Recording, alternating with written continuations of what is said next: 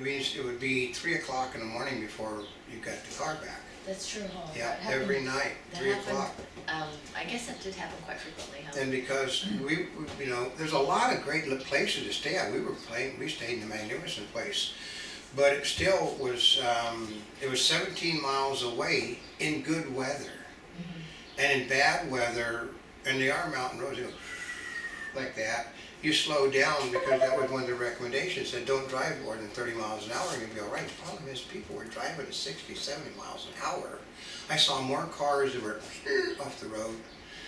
I mean, we come back, we found a semi was off the road. We got pictures of a semi off the road, but you got to stay close. I mean, I would never drive again. That's one of the things people have told me, that you got to stay in town. I'm like, yeah, that would be great. It's like, but for us, it's like, we didn't look that far. We knew it's better to stay in town, but here was the thing is, if it was a choice of, we either stay out of town or don't go. Yeah, so we stayed out of town, and we know, we learned a lesson. And given the choice of, you can either go and stay out of town or not go, we'd probably do the same thing. Yeah, and the thing is, you know, like sort of the final thing, if you want to stay, book early. Yeah. Really book early, because, I mean, one of the people that was staying with us was a buyer. He'd always stayed closer to town, but he didn't, he found out that the booking started earlier this year than previous, so he ended up staying with us. And when somebody on Snowmageddon, that didn't happen, you know, decided to leave early, they told him, well, we can move you over, and because he's a long-time customer of the chain, well, we can just transfer you over. So they sent one of their cars over and moved him over, because he said, I'm too darn old to do this. So, but he was from Buffalo, New York, where the weather... The weather's bad in Buffalo. He just didn't like, you know, well, because he's driving in Buffalo, and other people are driving him there. And I think being in the back seat was somewhat scary to a person that's used to taking his own control of everything. But no, we'll go back. We just make changes, which means we gotta, at least 6 months in advance, you gotta book a room. And because we have to have everything spread out everywhere, you got to have a place that doesn't have anybody with it. Which you find out that they actually do rent the other parts of places out. So you have to rent a whole house to yourself. Well, that's part of it, because there was a lot of times people said, oh, booked early, have a room available, and it's like you get to share. You can sleep on the floor for $50 a night. Yeah, right? Room available. No, you need the whole place available. Not a room available. That's the best way to go. Because our setup is a little bit different, because we're not just getting there, we're setting up an office there. Which we did. We did have it. We really had to get off a huge place, multiple rooms.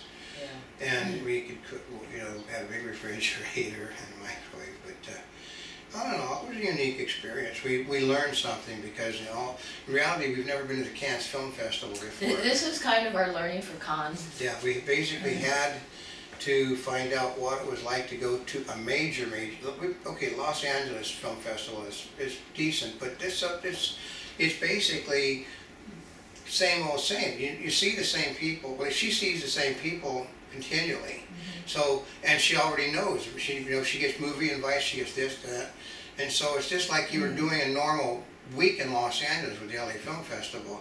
But Sundance is different, and Cannes is going to be, you know, you prepare yourself for Cannes by Sundance.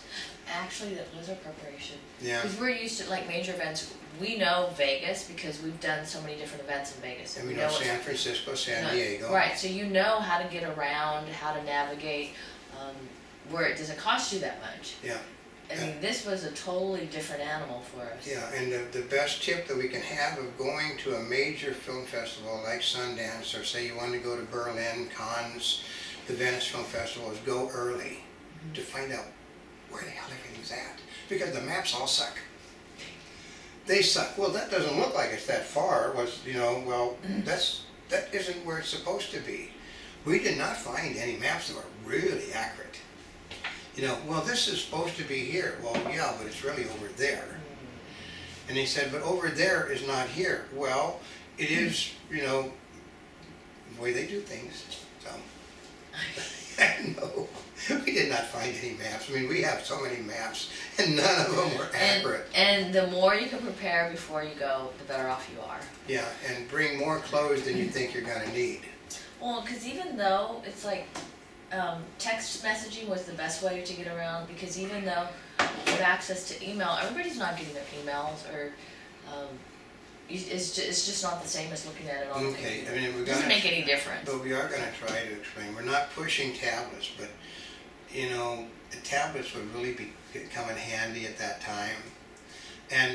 And you've got a problem with battery life. They said take something that really has a good battery with it and doesn't weigh a lot. That was the best thing. Although my little tablet, I swear, it got heavier. Well, you know, it did, and it is. But the same thing with. It's a 10-inch. 10-inch, but we are looking at what is it, A 7-inch. We're looking at a 7-inch right now, which we're going to pick up, and because this thing, when you okay, like the Sundance, they're walking. Kansas spread out all over the place. They're going to be walking.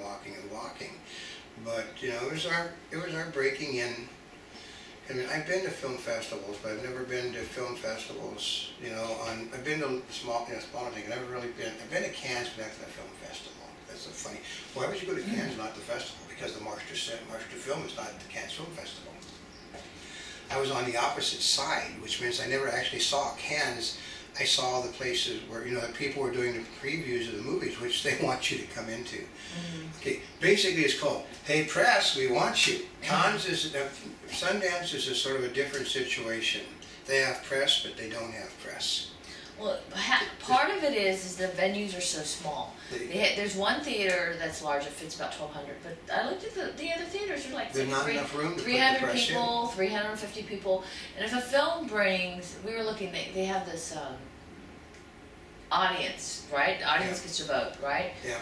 And they get to vote on whether they like the movie or not, and which gives them an award. So if you've got a film that has 75 people that came, you want to buy your tickets, you go to all of those ahead of time, so you got 75 seats locked up. Yeah. Right? And they get them. And if you only have 350 seats. And they're all at the head of a line, you know, and it really is a brilliant PR thing, because you figure, we figured $200,000 to move everybody, a large group of people into the thing with premier tickets, which means they set at the head of the line no matter what.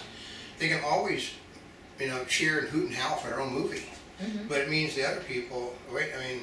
And it's just because the venues are small, because if the theater only has 300 tickets, you have 75 from the movie that's there, that means there's only 225 tickets left. And of that, there are X amount of people that were from you know, have to come no matter what, because they're special guests. Then there is the people that have the patrons tickets. So as you start getting you back up, there starts to be less and less room in a small theater. Also, I guess in conclusion, one other thing, it's just my advice, you gotta have something for the people to do that aren't coming there to see the movies or go to the skiing and stuff, because 1 out of every 2 people is not there. They're basically, husbands are with wives, wives are with husbands. And a lot of the events that I went to are invitation only. Yeah. So unless you have an invitation, crashing some of those things are a little bit difficult to do. Some of those lists were pretty tight. Because you end up like me, you're totally out of place in the place. And I mean, I can only walk up and down hillsides for so many. And we also did learn something else: is don't let here's the oxymoron: is don't let everybody know where you're going, because somebody else may use your name to get in, and then you don't get to go in. That's right. And second, if you have a schedule of things, try to stay as much as you can to that schedule, because what happens is you get pulled off of it, and it's very hard to ever get back on it. So I guess so. This is, you know, this is our overview of the whole thing. You're going to hear wrap-ups, because she actually was attending things. I wasn't. I was basically doing the bookkeeping work.